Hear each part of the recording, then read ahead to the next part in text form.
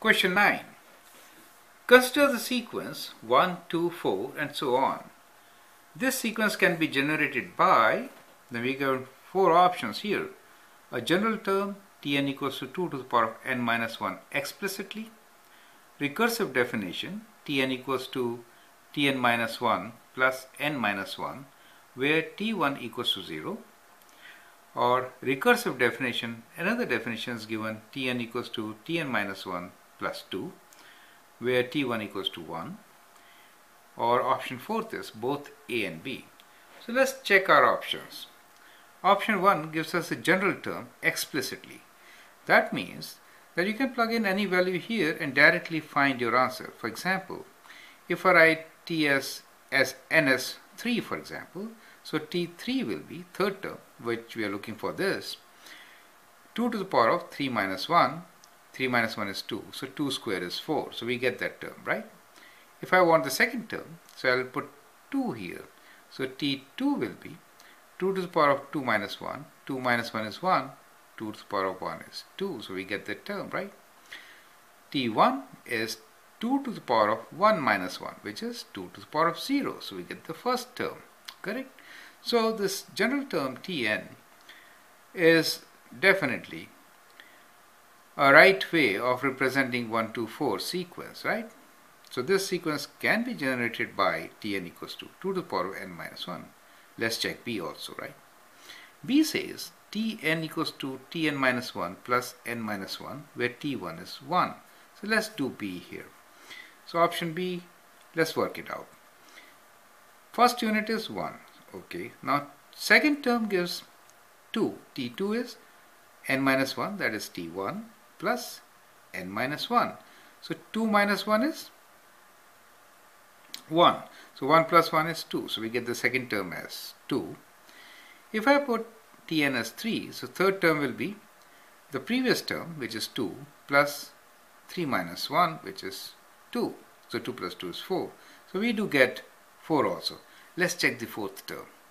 Fourth term here will be previous term, which is 4, plus 4 minus 1. 4 minus 1 is 3. So 3 more, 7. Okay. Well, we get 7 here as the fourth term, but we do get 1, 2 and 4, same as here. Let's check the fourth term here. Well, the first term is 2 to the power of 1 minus 1, which is 2 to the power of 0. So 2 to the power of 0 is 2 to the power of 0 equals to 1. And next term is 2 to the power of 1, which is 2. The third term is 2 to the power of 2, which is 4. And then we have 2 to the power of 3, which is 8. So with this, we get a sequence as 1, 2, 4, and 8. We get different sequences with both the formulas, right? But at least first 3 terms are same. Do you see that? So both represent the given data. One important thing which I want to show you here is that we can never be sure about the next number in a sequence if we are not sure about our general formula or the recursive definition. So if I just give you a sequence like 1, 2, 4, then the fourth term could be either 7 or 8 or something else, right? Depending on what was generating that sequence. Okay, so one thing which you understand from this example is, given few terms, next term could be optional, like could be different. Okay, now one more thing which you learn from here is different types of formulas which can represent the sequence. One is general formula, which also referred to as explicitly. So we say explicitly the sequence can be defined by Tn equals to 2 to the power of n minus 1. The other way to write a sequence is using recursive definition, where at least first term is given and based on the first term the other terms are defined.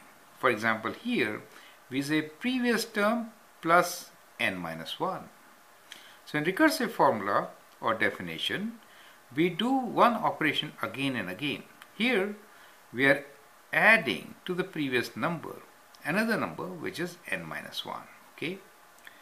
Now, option C. Let's try to generate from option C. Here T1 is, let's say C. T1 is 1, okay. If I put 2 here, then the 2 n minus 1 is the previous term. 2 plus 1 is 3, right? Not 2. So it does not represent the given sequence. Therefore, the option both A and B is correct. Okay? I hope you